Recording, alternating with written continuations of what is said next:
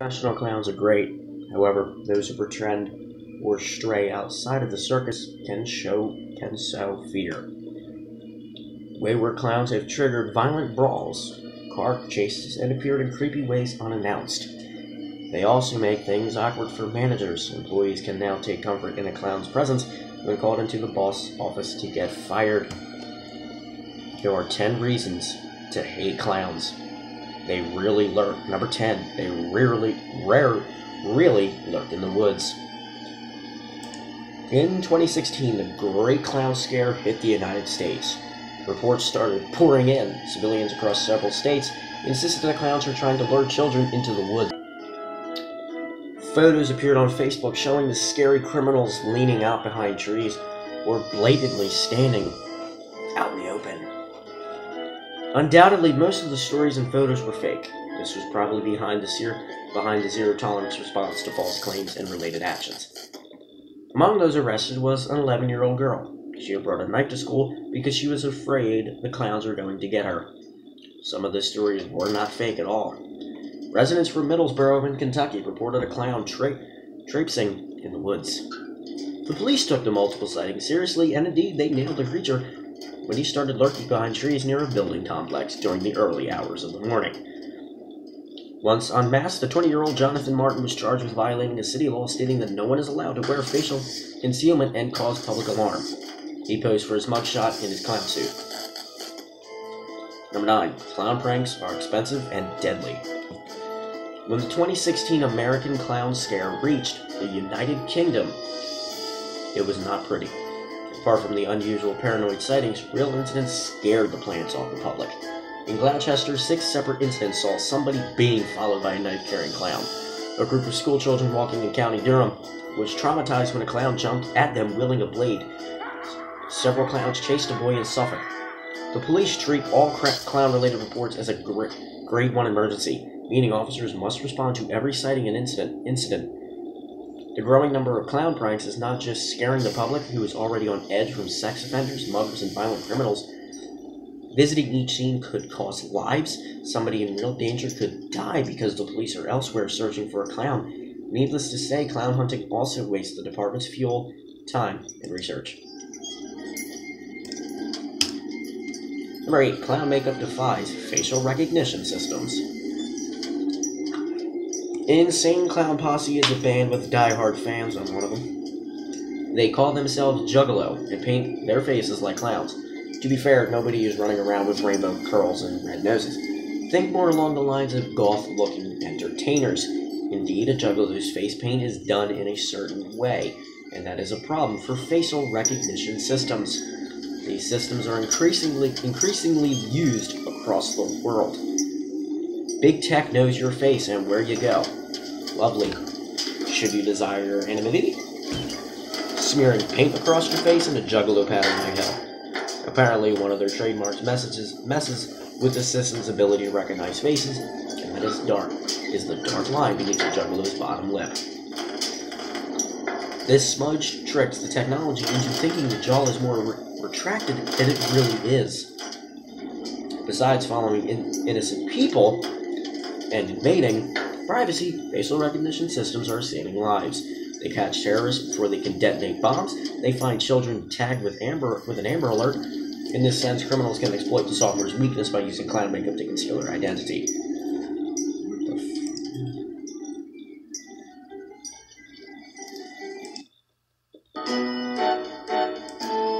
Number 7. They infiltrated the police. By day, Karina Salgoda is a police officer in Chicago, but on a dark Halloween night in 2019, she turned into a clown, an intoxicated one. The off-duty cop decided to visit another alcoholic establishment and meandered up to a Lakeview East bar. This was when the trouble started. The staff was not cuffed with the idea of allowing a tipsy clown inside. When told that she was not allowed to enter, the 30-year-old became so disruptive that the police were called. They arrived at 1:20 in the morning to find their colleague in full uniform, and not the blue kind, still demanding to be let inside the bar. When the cops tried to reason with Salgado, She took a drunken swing at one of them. Unfortunately for her, the slap connected. After hitting her fellow crime fighter in the face, she was arrested for battery, criminal trespass, and obstructing an officer. After internal investigation, Salgadoo was reassigned to a desk job, dealing with the public over the phone and for obvious reasons, not in person. Number 6, they infiltrate our beds. Imagine coming home and there's a clown in your bed. Not a clown doll that you left there, but a living person. This person is not your husband, wife, or another family member. Just a freaking clown sleeping in your bed. This was a scenario that shocked the socks off a teenager in 2017. The unnamed teenager arrived home in Marlborough in Vermont. He was spooked to find a clown passed out in an upstairs bedroom. He called 911 and explained the situation. The police had no difficulty arresting the clown, which turned out to be 43-year-old Sean Barber. Apart from having broken into the home and taking the vacancy to one of the family's beds, the clown was also intoxicated. In an even better example to kids everywhere who loves clowns, the police found cocaine in his colorful suit. Barber was allowed to dry out in a correctional facility before being charged with drug possession and trespassing. Number 5. They cause mass brawls. When the cruise ship Britannia left to visit Norway's Fjord, the plan was to provide a lot of fun for the holiday makers. Instead, what they got was an aggressive clown at the buffet table. He was also a passenger and, whilst suited up in clown gear, triggered trouble at 2 in the morning inside one of the ship's restaurants. Hold on just 1 second, please.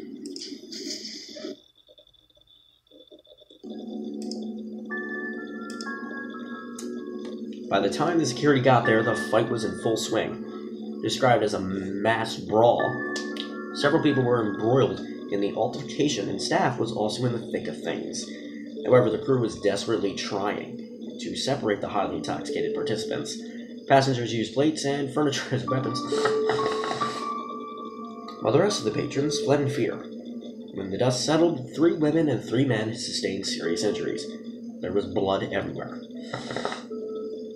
The violence was fueled by alcohol and one man's unhappiness at seeing a clown. Apparently, it specifically paid for a cruise that did not allow fancy dress. The situation escalated quickly, and groups attacked each other. When the ship docked, the Hampshire police were waiting with handcuffs. 4. They led police on slow-speed chases. Everybody secretly loves watching a real high-speed chase on the news. Trust clowns to mess that up. In 2019, a man wearing a wig and mask led authorities on a slow chase through Los Angeles for nearly 56 kilometers, which is 35 miles. The authorities were alerted to a clown behaving recklessly, and soon they were on his tail. While his accomplice drove, perhaps we should blame her, the clown stood up through the sunroof. There were moments when he actually sat with his feet on the roof of the black sedan, no doubt alarming the police behind him. The officers followed the speed limit, minding pair while suffering the indignity of being shown gestures that some interpreted as mocking.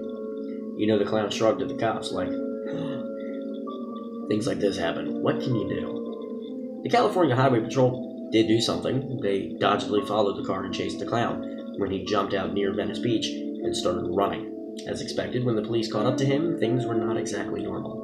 Far from being aggressive or afraid, the clown was busy burying a beachgoer in the sand. The beachgoer was okay with it. His motive for causing the chase remains unknown. 3. Clowns on the run. In 1990, Marilyn Warren made the mistake of opening her front door. Inherently, there was no reason to be cautious. She lived in a small Florida community without a festering criminal element. And standing at her door was a fun-looking clown holding balloons. One balloon showed the image of Snow White, and the other proclaimed, "You're the greatest." The clown shot her in the face. Warren died 2 days later, and for nearly 30 years, her killer was on the run. From the start, the police suspected that the individual who wore an orange wig and a red nose did not run very far. In fact, they were almost convinced that it was a woman named Sheila Keene, Not only did Keene live in the same town, but she also later married the victim's husband. The problem was a lack of evidence. In 2017, however, DNA traces were sufficient to arrest Keene. Officials could not prove that the victim's husband was involved in her murder, but there was plenty of motive. Marlene's life insurance was a king's ransom, and her death gave her sole rights to valuable property. By this time, Michael Warren was already in prison for an unrelated offense, but he appeared to have had an affair with the killer clown, who then took matters into her own hands, murdering Marlene to enrich Warren as a wealthy future hubby. Number 2. Support clowns are here. Individuals with anxiety problems sometimes find comfort in support animals. The movement is gaining worldwide recognition for its positive benefits, and also for the often weird choice of constant companion, thick peacocks and miniature horses. One man took strange support animals to a whole new level. Some managers have a hard enough time laying a person off to their face. In 2019, a New Zealand man made the difficult movement even more awkward. Knowing that his company was canning most of the staff, including himself, he brought his support clan to help him through the rough meeting.